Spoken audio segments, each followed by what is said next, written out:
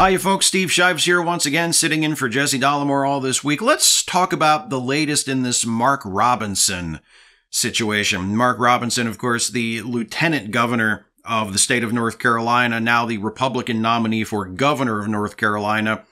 He's, run into a few roadblocks lately in his gubernatorial campaign. Jesse already did a video about this when the story first broke, so I'm not going to go over territory that you already know or that Jesse already talked about, but just the short version is Mark Robinson, before this recent CNN story broke, he already had a history of saying some wildly inappropriate, offensive, inflammatory things. He's the guy who said, some people just need killing.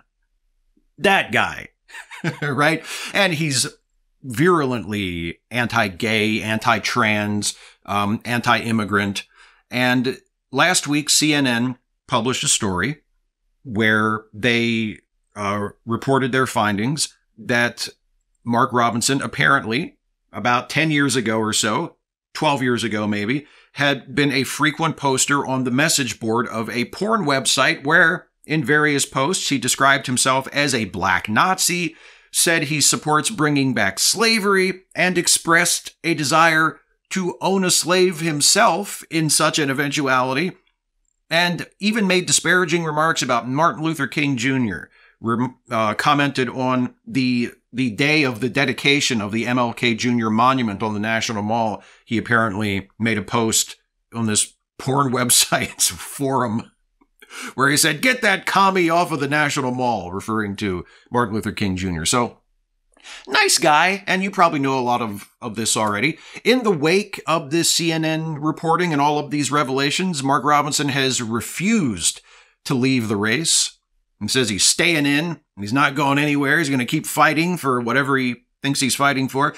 But he is losing support from the Republican Party and from his own campaign. A lot of his campaign staff have walked out, have quit on him in the wake of these revelations. The Republican Governors Association, which runs a super PAC that buys ads to support Republican governors running in races all over the country, they have announced that they will no longer be running ads in North Carolina to support Mark Robinson. And the chair of the RGA, Tennessee Governor Bill Lee, who obviously is also a Republican, has announced through a spokesperson that he personally is no longer supporting the candidacy of Mark Robinson.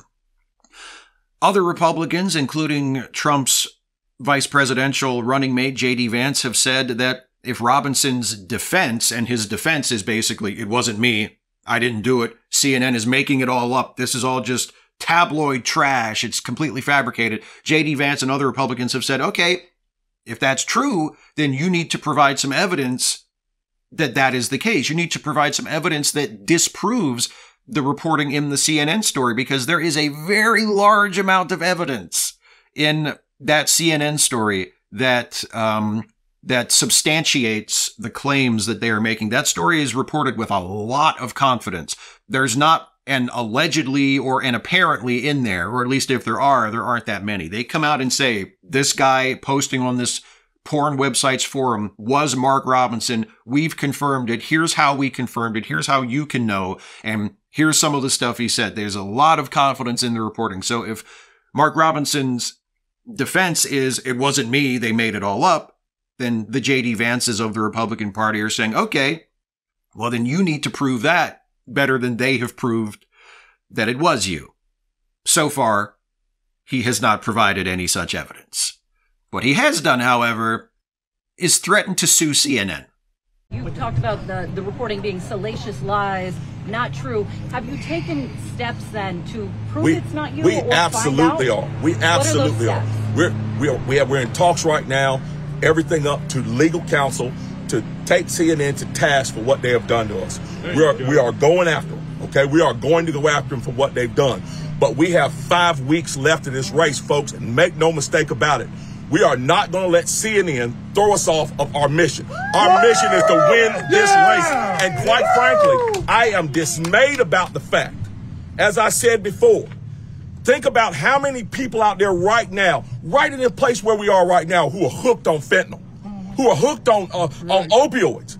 And how many will die tonight because of it?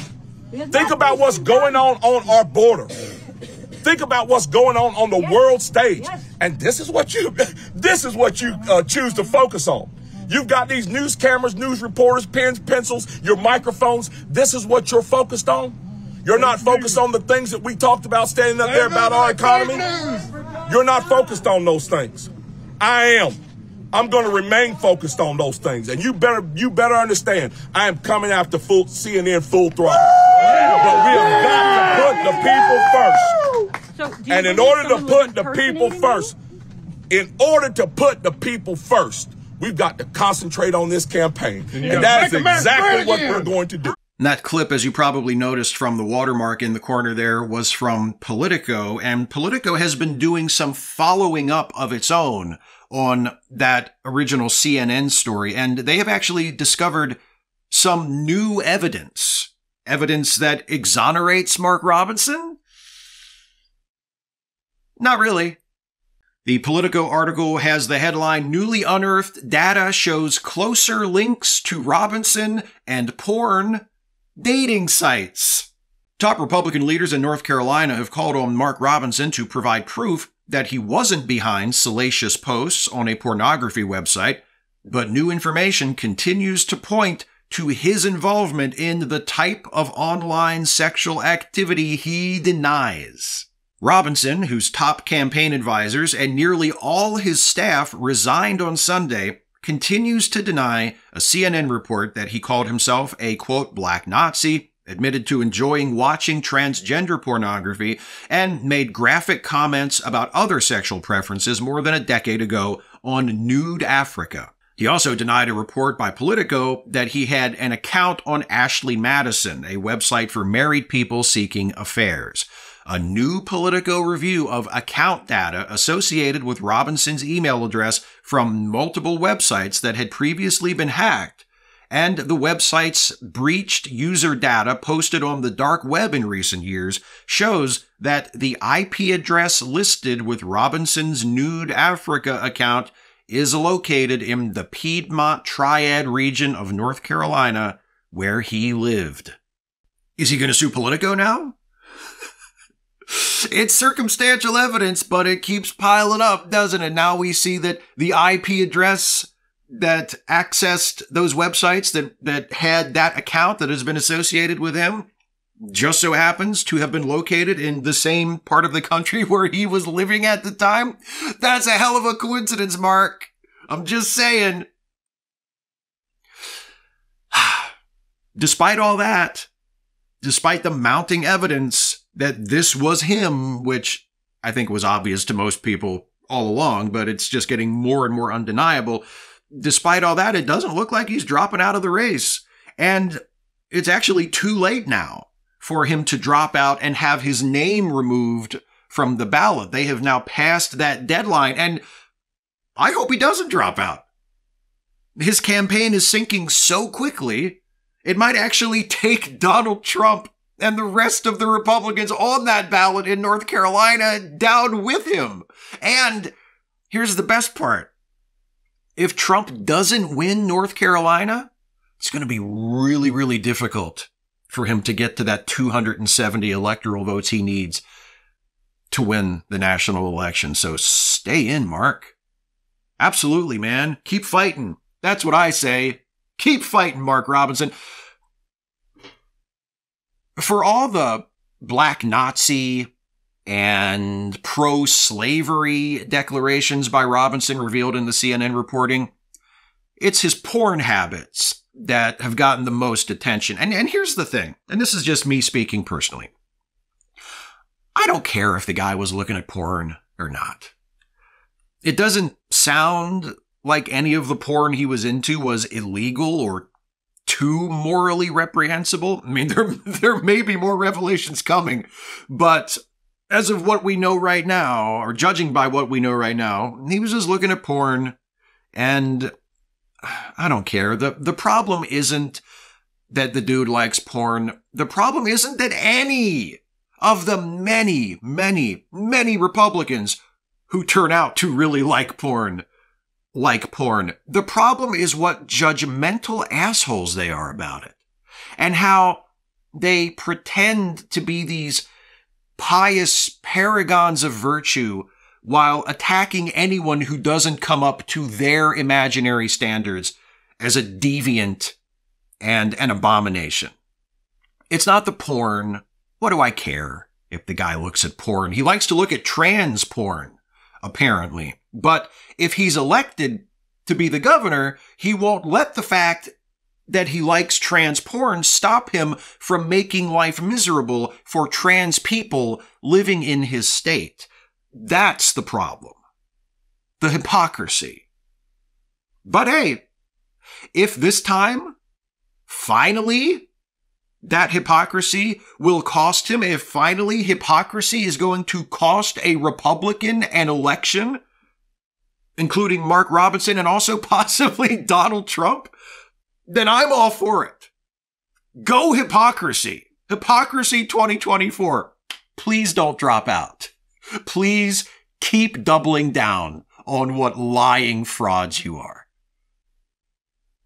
That's it for this one, folks. Thanks once again. I am Steve Shives, sitting in all week for Jesse Dollemore. If you enjoyed this and you want to see more of me, you can subscribe to my YouTube channel at youtube.com/Steve Shives and follow me on social media at the links in the video description. Don't forget, November 5th is Election Day, so if you are watching this as one of my fellow Americans, please, please, please double check your voter registration, and if you can do more, please do it, but at the very least, on November 5th, vote. Thanks again for watching, everybody. I will see you next time. We are once again faced with a pivotal year. And while we don't have control over everything, we as individuals can affect real change.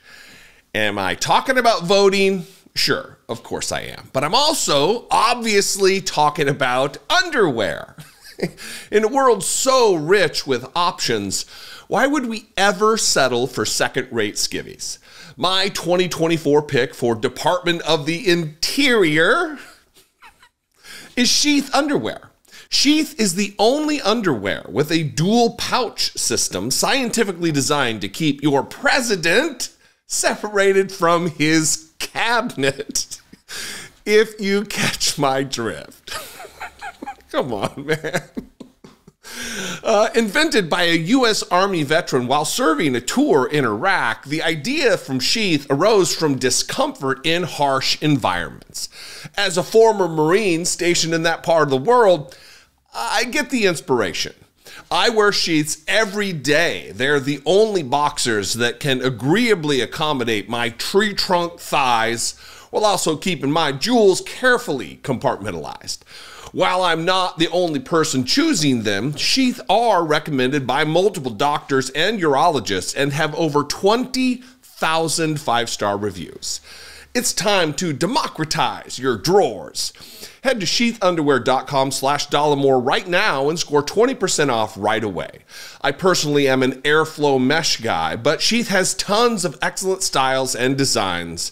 And once you pick, Sheath will land them on your doorstep near instantly thanks to blindingly fast shipping and amazing customer service. Additionally, your purchase actually does affect positive change. Sheath supports multiple charities like Socks for Soldiers and Doctors Without Borders, so you're making positive choices for the world too. Upgrade your undergarments. Score 20% off right now when you head to sheathunderwear.com/Dollemore. Real change starts with you and your package.